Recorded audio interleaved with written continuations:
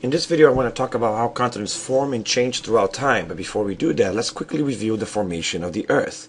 Remember, the Earth came from the same place the Sun came from a solar nebula, or a large cloud of gas and particles, which probably came from a supernova explosion from a long time ago. And we know this because of the presence of heavy elements on the Earth.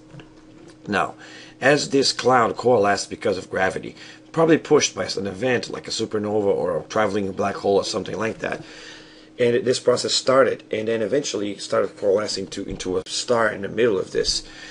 The sun basically formed. But as the sun formed, it left around it a disk of accretionary matter that didn't actually fall into it, which each of these disks went on to become a planetary system.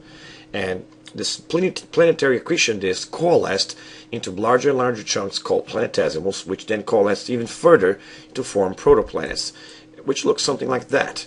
But over thousand years, the protoplanets continue to be bombarded and clearing its orbits in processes that look like this. So it took a while for the Earth to actually start cooling down, because it would be for a long time until the Earth could possibly cool down because of all the collisions that were happening. But eventually the Earth did cool down, and it looked a little more like that, where the crust of the Earth actually solidified mostly, and you have these fissures, which are still parts that are still kind of hot.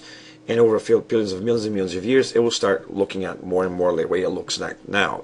Remember that at the same time, like we talked on the layers of the Earth video, the Earth differentiated into layers, because when it was this big ball of lava over here, the heavier elements sank to the middle, forming the core made of iron and nickel. Then the middle elements over middle density formed the mantle, with elements such as magnesium, and then the outside was made of the lighter elements, and that was just basically the crust of the Earth, which is the first part to solidify. But this crust, even though it's solid, is going to be very brittle and will be cracking because of the pressure coming from the inside and all the heat that's left over from the formation of this process, and also still present because of gravity compression heating up the Earth even today, and also some radioactive elements which are in the core.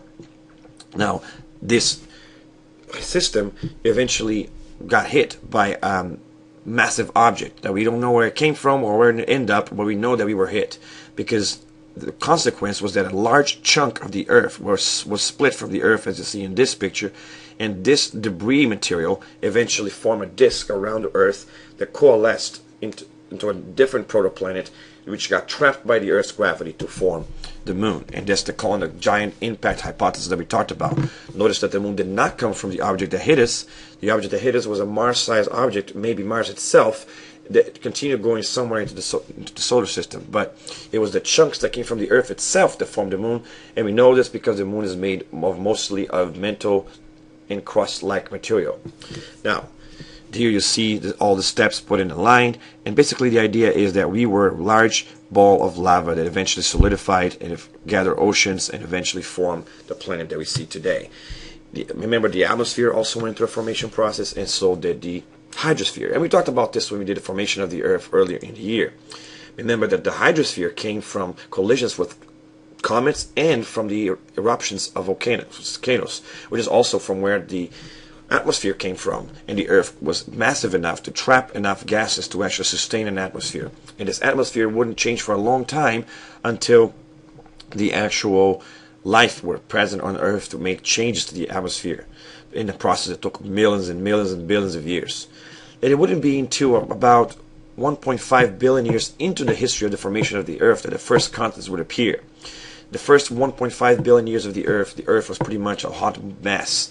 And it wasn't until the Earth solidified and quieted down a bit that all that water that's coming from the volcanoes was allowed to basically stay as a liquid in the surface, because before then all the water was basically staying as a gas surrounding the planet, as you see on the second to last picture of the Earth here.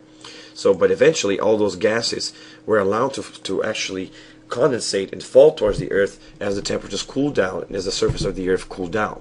And so you end up getting a planet that look a little more like this.